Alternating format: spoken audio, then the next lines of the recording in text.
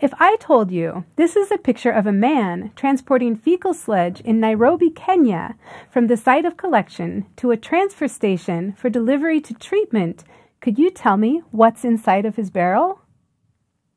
In this module, you'll learn how to answer that question. Following this module, you will be able to distinguish varieties of sludge, name factors influencing fecal sludge characteristics, and name the main constituents of fecal sludge related to treatment.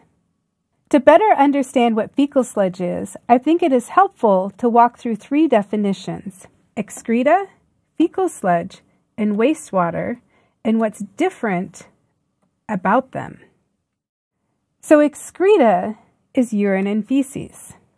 This is different than fecal sludge, which contains excreta, but in addition includes anything else that goes into the on-site containment technology. And anything else really means anything else, from flush water, cleansing materials, menstrual hygiene products, bathing or kitchen water, garbage, or municipal solid waste.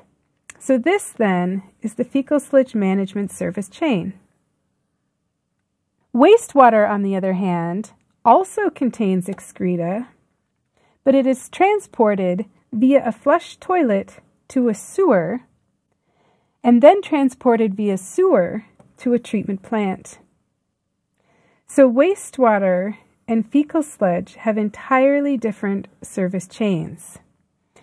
In addition, wastewater contains less municipal solid waste or garbage because it's difficult to flush it in the toilet, and in addition, it can include stormwater management. Another way to think about it is to think about different types of sludge.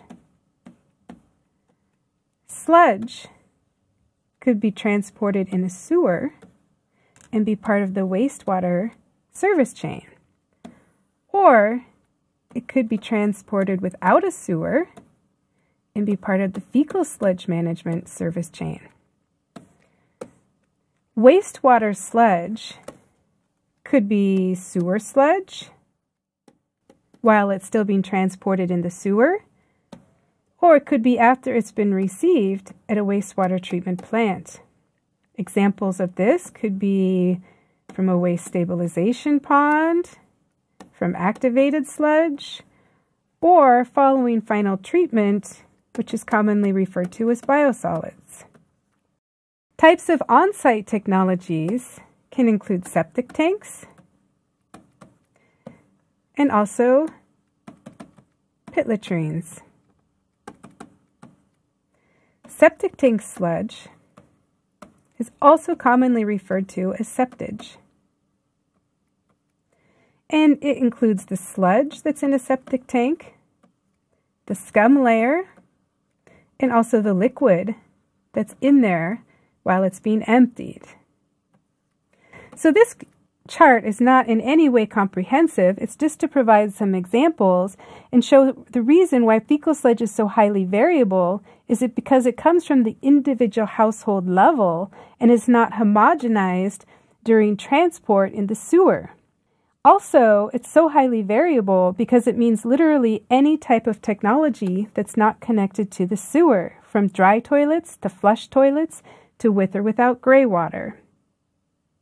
What else contributes to the variability of fecal sludge?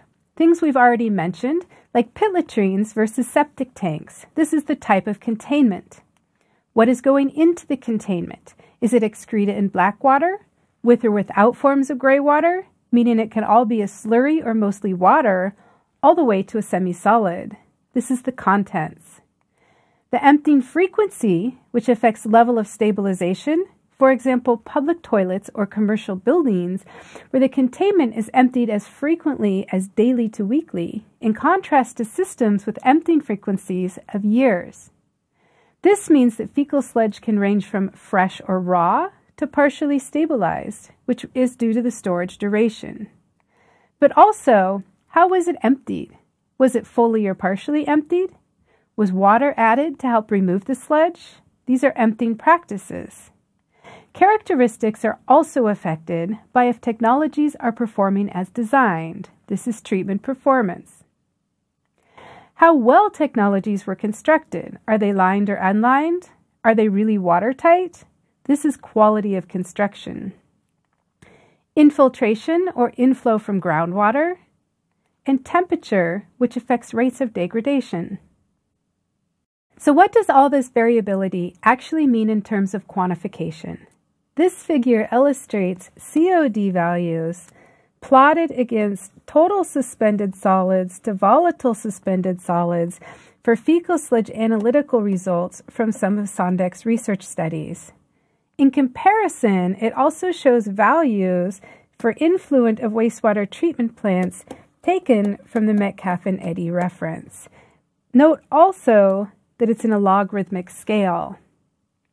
What you see here is that fecal sludge is up to 2 orders of magnitude more concentrated than wastewater, in addition to being highly variable. The same technologies will have widely ranging characteristics in comparison to each other, and areas within the same city will have widely ranging characteristics. The main constituents of fecal sludge that we will mostly focus on in regards to treatment objectives are solids and moisture contents for dewatering and drying of fecal sludge, forms of organic matter for the stabilization of fecal sludge, nutrient management, and inactivation of pathogens.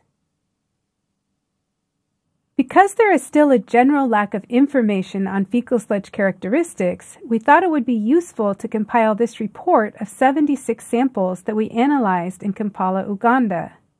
The samples are presented in increasing concentrations of COD. For each sample, there is a picture of where the sample was taken and what it looked like in the laboratory.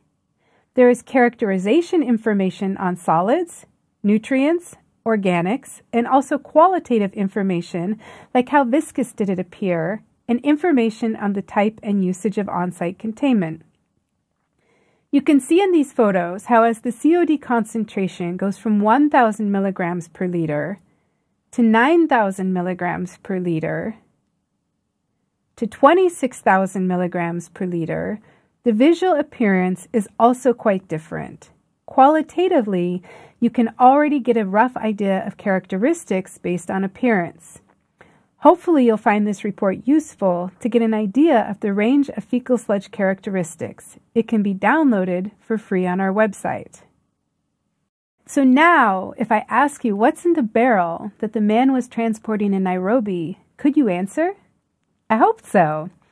Actually, I hope your answer would have to do more with why you could not say exactly what's in there, because fecal sludge means so many things, but provides some insight as to what could be in there. Because in this module, you learned about the wide varieties of different sludge types, factors influencing fecal sludge characteristics, and the main constituents of fecal sludge related to treatment.